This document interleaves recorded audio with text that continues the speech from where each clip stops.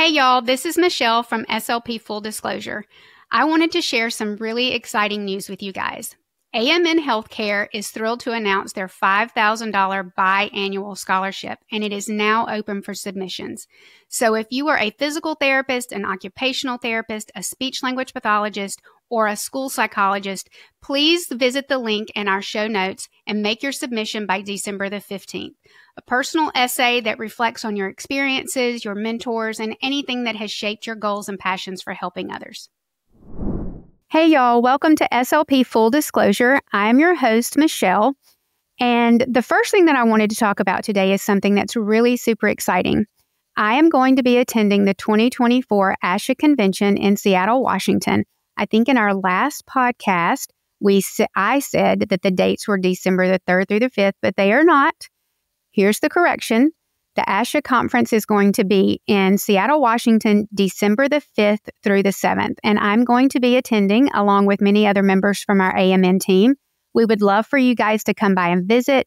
There's going to be someone from all of our different areas. If you are interested in teletherapy, if you're interested in travel, whatever you may be interested in, if you just wanted to find out more about our company and about AMN, please come by and visit us because I promise there's going to be someone from our team there that will be able to answer any question that you have. And I'm super excited about being there and hoping I get to meet some of you guys. So on today's podcast, we're going to be talking about something that is kind of a buzzword out in the world right now, and it's called AI, artificial intelligence. I think that that's something that everyone has been hearing a lot about in the news. I mean, everywhere. Everybody's talking about AI, AI, AI. So I wanted to come on, and this is going to be pretty short and sweet because really the purpose of this podcast is just to open up the conversation. And what I want to talk about is the role of AI in the world of speech-language pathology. So if there are speech pathologists out there who are probably younger than me and probably already utilizing AI in their practice, I want you guys to let me know what you're using and how you're using it, because it's something that I'm really interested in, and I've done a lot of research on it. In my research, I found out that there are a lot of pros and there are a lot of cons. But what we're going to be talking about today are just a few of the pros and cons that kind of really stuck out the most to me. As you know, speech pathologists develop very personal relationships with their clients. And I think that the number one thing that was really interesting to me was that I'm afraid that AI is going to depersonalize that therapy. It's going to take away that human connection, that personal connection that we have with our clients and with our families. We really get to know our clients. We get to know their families. We know all of the intricacies. We know about their family dynamic. And AI is really going to take away a lot of that personal connection that we have with our clients. Another con of AI that I think was really interesting was just the compliance, just the ethical compliance, because AI is only going to do what it's trained to do. So in order to utilize AI, we're going to have to be inputting that data. So where do we draw that line? How do we not provide too much information that it crosses that boundary with HIPAA, but providing enough information into that tool that it's giving us what we want back? Another con is, I think, just the over-reliance on technology. Are we using technology too much? Because we're in a day and age where you can get Wi-Fi really everywhere you go. It doesn't matter where you are. If you're on an airplane, if you're out in public, if you're at Walmart, you can get connected to the Wi-Fi. But are we relying too heavily on technology just in general? There were a lot of pros. There were a lot of things that, AI could really help speech pathologists in their delivery of services. One of those was improved access to care.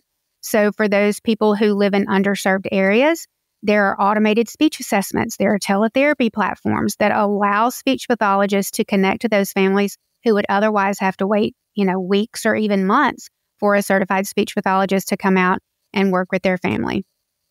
Another pro was that it can process a large amount of data in a very short amount of time. And I think that as speech pathologists, we all know that the 4-letter word in speech is data.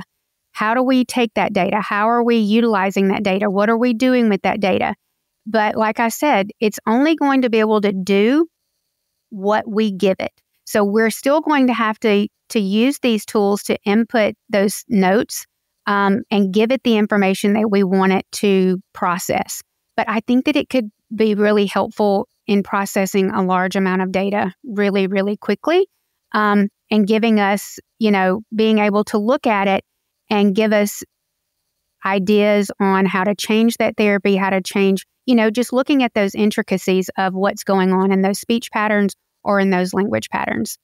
And I think that it's going to help. I think another pro that I read about was that it's really good with helping with some of those housekeeping things, scheduling, being able to do your billing, and just that documentation piece that we don't often have a lot of time to do.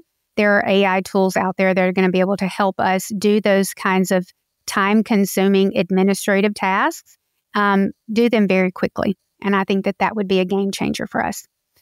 So, I think that when we're looking at AI and we're looking at how we're going to use it in our therapy, if you're already using it, if you're thinking about using it, I think that the key is going to be balance and just making sure that we're using it to help us in doing those things that take a lot of time, like the scheduling and the billing and the documentation, processing that data, but not relying too heavily on it so that it interferes with that personal connection that we are having with our families. So this was a very short episode. AI is not something that I'm very confident in. I don't have a lot of knowledge in it. And the information that I really got from ChatGPT. I typed in pros and cons of using AI in speech pathology, and it gave me this laundry list of things. But I think those were the things that really stuck out to me.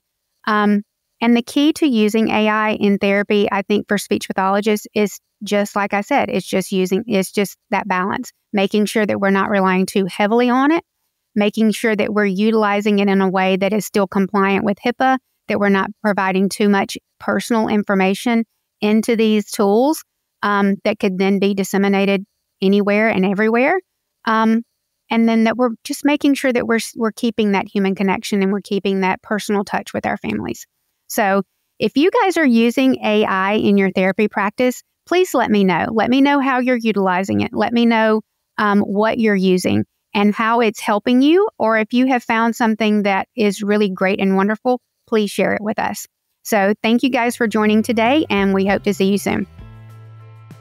Thank you for tuning in to SLP Full Disclosure. You can learn more about this episode and our show on our website at amnhealthcare.com.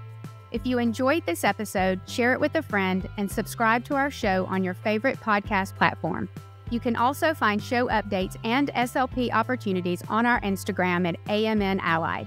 Special thanks to AMN Healthcare for making this show possible. See y'all next time.